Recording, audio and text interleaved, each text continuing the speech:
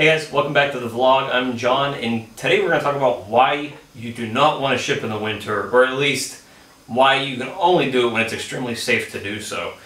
I think most places, either Reptiles Express or Ship Your Reptiles, say not to ship unless the daytime temperatures at any three of the locations of where you're shipping from, where you're shipping to, or the FedEx hub that the package is going through.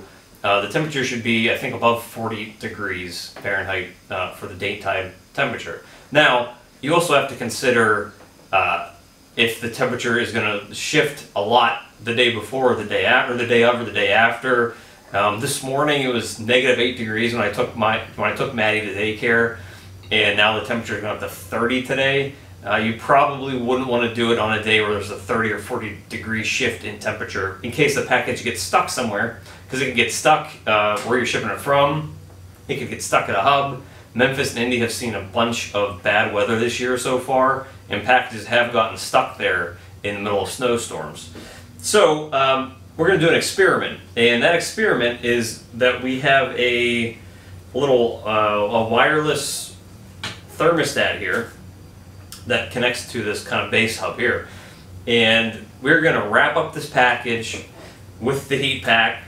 We're going to see how warm this box is. We're going to pretend like this is our little snake for the experiment. We're going to see how warm this box gets inside of a temperature controlled area. Right now this room is 75 degrees. It's a little on the cool side because my heater even has trouble warming this place when it's 0 degrees out. So we're going to slide this into the snake bag. We're going to seal it up, and this is going to be our snake for the experiment, to kind of let you know what the snake is going through as it's going through the shipping process when it's cold outside. And I guess this kind of works for the other extreme as well, when it's really hot, because even Pittsburgh sees days in the summer where we're 90, 95 degrees, and I'm sure if I was shipping to Arizona or the desert or Florida, you're seeing days where they're 95, 100, which you shouldn't be shipping in either, because you could fry the snake, especially if they're on a truck. So we're going to get the baseline temperature in here. We're probably going to let it sit in this room for 2 hours to let the heat pack warm up, and then I'm going to take it outside, and we're going to leave it outside for an hour or two to see how cold it gets inside, even with a new heat pack in there. So really, we're going to package this the same way I would normally pack a snake. So we have our shipping box with the styrofoam inside. I'll take a piece of this unprinted newspaper and put it in the bottom to give a little cushioning for the snake. Snake in the snake bag. You will put that on top of that paper. Take another piece of the paper, put it on top of the snake to give it a little cushion. And then the next step would be to tape your heat pack to the top piece of styrofoam. And then what you do is you put the heat pack top down or face down inside the box. I just opened this heat pack, so I'm going to let it breathe for a little bit just to make sure that it heats up. And I usually do that with all the heat packs, because I have received heat packs, and I don't know if they opened the heat pack too early or if it was just kind of a dud, but I've received snakes in the winter or in the early spring where the heat pack was completely dead in less than 24 hours. And these are supposed to be 40+ hour heat packs, assuming they use the right ones. You're also not supposed to cover up this red line on the heat pack, so you kind of tape on the outsides of it. And I like to wrap the tape on the other side to make sure it keeps hold. So I'm going to make sure this warms up before I seal it in there, and then I'm going to seal up this box like I normally would any other snake that's getting ready to ship. And then we will get to figure out what temperature is inside compared to what it is in the room once this heat pack heats up. And at that point, we will cut back into the video. I'll show you what it's like in here for the snake with the heat pack, and then we will take it outside, and I'll leave it outside for about 2 hours, and we'll see how cold it gets. The part that I didn't cover was the air holes in the box. In the summer or in the warmer months, I usually put an air hole on each side of this box for the snake to be able to breathe. In the winter, I usually only do 1 or 2. Do not do this with the snake in the box, but basically I usually just take a screwdriver and poke a hole on the outside to make sure it goes through the styrofoam, and those are your air holes. So I have one on this side and one on this side to make sure that there's some air circulation in there. And that's it. Once this heats up, I'll seal this box up, and then we'll cut back into the video after it's probably been sitting here for an hour or two to see how hot it actually gets inside of this box when you're indoors in a temperature control area. Alright, so it's been about 3 hours since I sealed this box up with the heat pack inside and the wireless thermostat. As you can see here, the room temperature, which is up top here, is about 77.5 degrees. It's gotten a little bit warmer as the day warmed up. As I said earlier, it started off like -8 this morning, and it's climbing up to, I think, 30 degrees right now. When I started the video earlier, it was 20 degrees. So it's quite a bit warmer, so the room is warming up. The inside of the box, so if you remember correctly, the thermostat's in the bottom of the box, kind of like it's where the snake would be, and the heat pack is taped to the styrofoam at the top, is actually all the way up to 87.8 degrees. And it's been slowly climbing for probably the last 3 hours, to be honest. It even went up another 2 degrees in the last hour. I was trying to leave it in here as long as possible to see how hot it actually gets. Right now it's 10 degrees warmer than ambient air temperature in here. I'm expecting it to get a little bit warmer in there, but the test that I'm doing here isn't necessarily how much warmer it gets when it's in a controlled environment. It's how warm it stays while it's outside. So while this heat pack may still be heating up, I think they said it could take up to 4 hours for it to get to its maximum temperature, which would be in another 45 minutes to an hour. I want to get this box outside now because the temperature is only going to drop from this point since the sun sets in about 2 hours. And it's already behind the trees behind my house.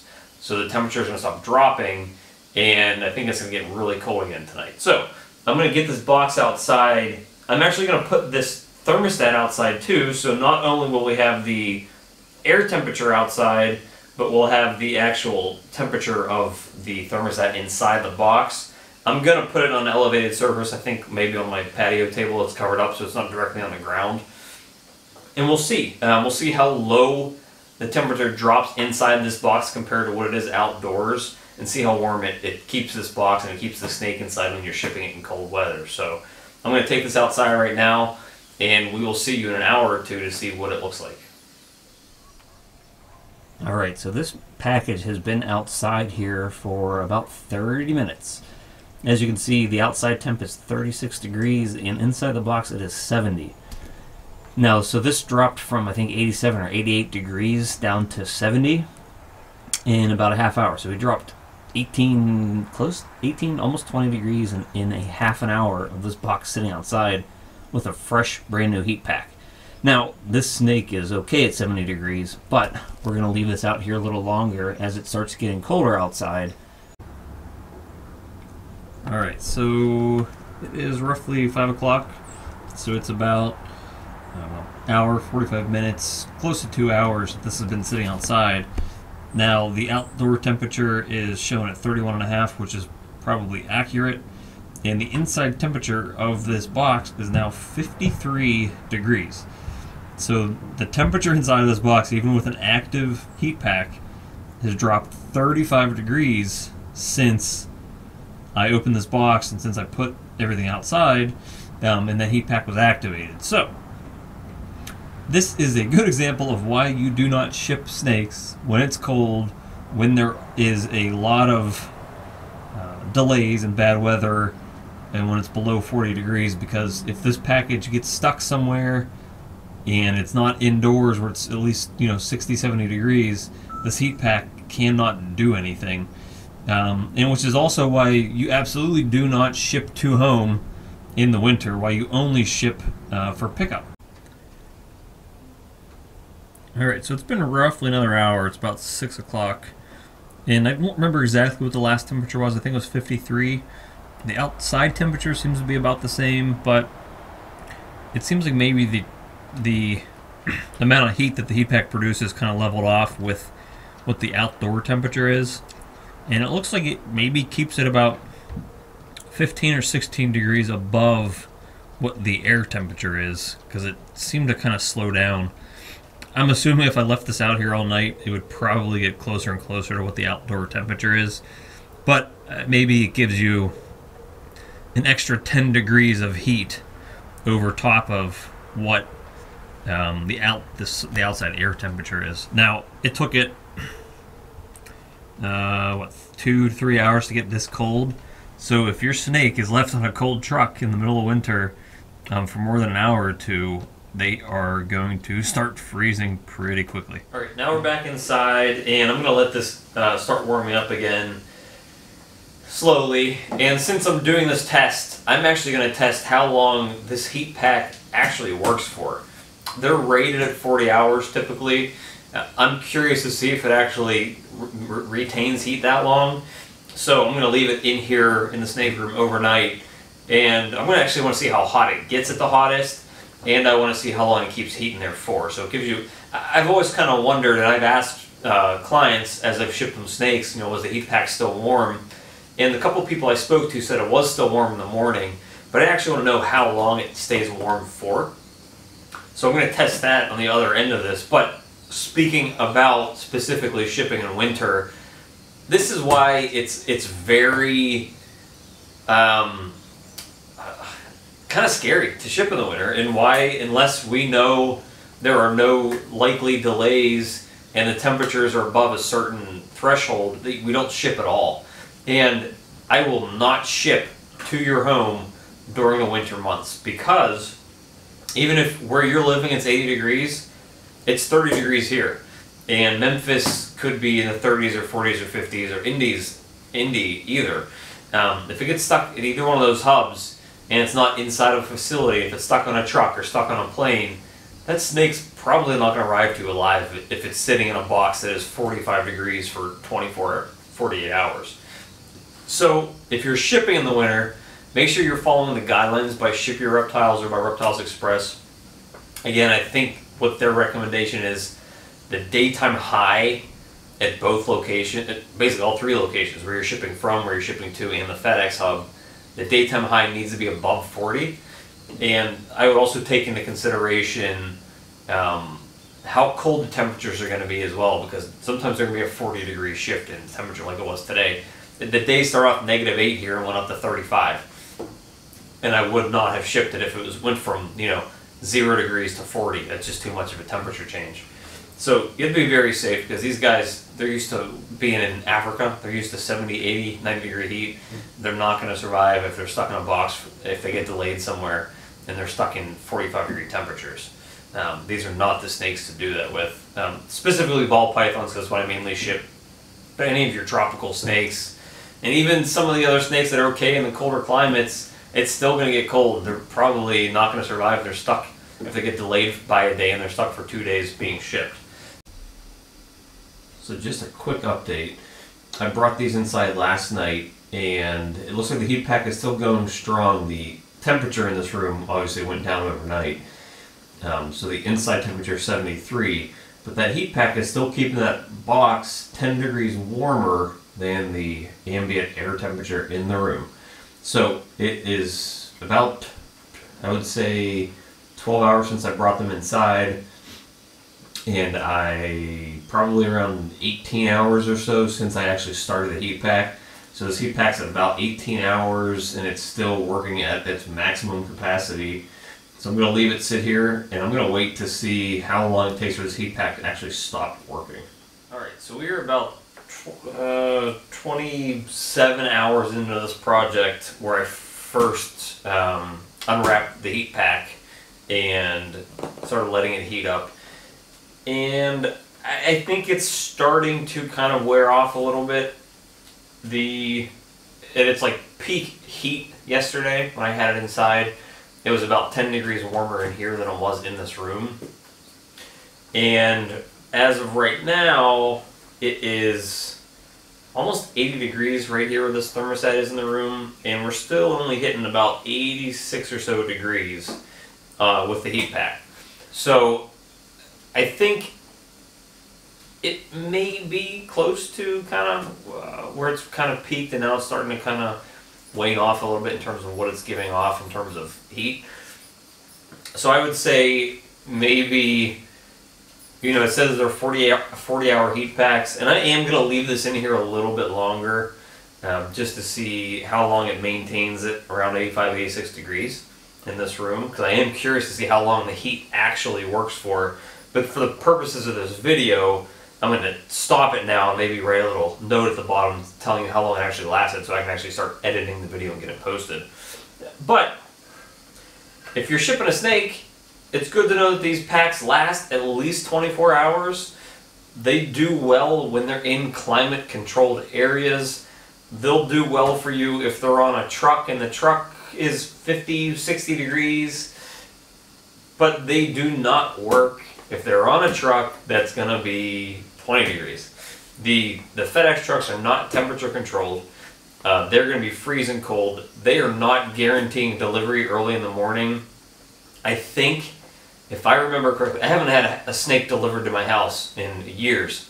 I did it, the last time I did it was well before I moved into this house, and I've been here for a year and a half, because they were arriving so late. I wasn't receiving it. Overnight with these are supposed to be by 10:30, overnight deliveries. I had never had one arrive before 12, and they were coming as late as 4 or 5 o'clock in the afternoon. Now, those were in the summer, so it wasn't as big of a deal because Pittsburgh doesn't get super blazing hot and they didn't require heat packs. But FedEx is so unpredictable with when those packages are going to arrive. The safest thing for you to do is to get your snake shipped to the FedEx hub for pickup. In winter, really nobody should be delivering to homes because of exactly this. It's too cold in most places for this animal to get stuck somewhere. It might be warm where you live or where you're shipping to, but it's not necessarily warm at the hubs. Then if it gets stuck in transit somewhere and it's not in a facility that has, you know, a thermostat and it's set to 65, 70 degrees, this snake is going to have it pretty rough or not even arrive alive when it gets to you. So make sure you're following the temperature guidelines given to you by Reptiles Express or Ship Your Reptiles. Make sure you're paying attention to the weather at the FedEx hubs that these are going through, whether it's Indy or Memphis. Make sure you're paying attention to storms, inclement weather, staff shortages. Usually Reptiles Express and Ship Your Reptiles will post that on their homepage at the very top in a banner, usually in red, that says, "Warning, do not ship this week." Staff shortages, package backups, bad weather, all that stuff. So just follow that, be cautious. These heat packs do work as long as there aren't any major delays or you're not shipping to home. Do not ship to homes in the winter. It's safe to do in the summer. I usually don't even like to ship to home in the summer sometimes because they still get stuck and they can still sit on a truck that's 95 degrees for 12 hours. So be safe. Keep the animal safe. The heat packs work well. Let me actually get one for you to show you what it looks like, the heat packs that I use. And these are readily available pretty much through every major shipping supply company for reptiles. They're made by Uniheat, and these are the 40-hour ones. They also come in 20, 30, 60, and 72 hours. They recommend not to use anything less than 40 hours. You can buy them, I guess, in 60 or 72 as well, if you need to. But for everything, I'm using them for 40 hours is okay. And they're not expensive, and you can buy them in larger packs, more than just one at a time. It's usually a little cheaper that way. So be safe shipping your snakes. The heat packs really do absolutely nothing if this snake is stuck outside in freezing cold weather for an extended period of time. So do not ship your snakes to homes in the winter, and make sure that it's safe to ship when you do ship them in the winter. Only do FedEx hub pickups so that you are not, potentially losing a snake. So that's it for today's video. I think it actually ran maybe a little longer than I wanted to, but this was a good science experiment. This is something I wanted to do for myself for a while to kind of figure out what kind of results these heat packs actually give us. And, like I said, 27 hours into it, it's still keeping it, it's still giving off some heat. It's keeping it 6 degrees warmer than this room. And at this point, I think 24 hours is kind of the point in time where I would start feeling, start fearing that it's not really going to be working anymore. Typically, the way I do it is my FedEx hub for me to drop them off. I think they close. I think I need to have them dropped off by 8 o'clock to get the overnight delivery. So I usually start packing up the snakes around 6 p.m. to get them there around 7, or at the earliest I get them there at 6. So I'll crack open a heat pack if I need to use one, probably about 5. I'll crack them all open at the same time, and I'll start wrapping up all the snakes and putting them in all the boxes and getting them all together. So usually the heat packs have about a half hour to start working before I seal it up, so I can make sure they're giving enough heat. And that way the heat packs aren't kind of losing some of their shelf life before they need to. If I crack this open at 5 p.m. and the snake is delivered hopefully at the very latest, or picked up at the very latest by 5 p.m. the next day, that keeps me in that 24-hour window that is safe for that snake and still keeps the snake warm, whether it's sitting in the FedEx hub or on the back of a truck. So try to drop off your snakes as late as possible in the day to your FedEx hubs to drop them off for delivery, and try to crack these heat packs open as late as possible too. So hopefully that was good info. Hopefully I did a good science experiment that will help you guys out, and thanks for tuning in. We'll see you next time.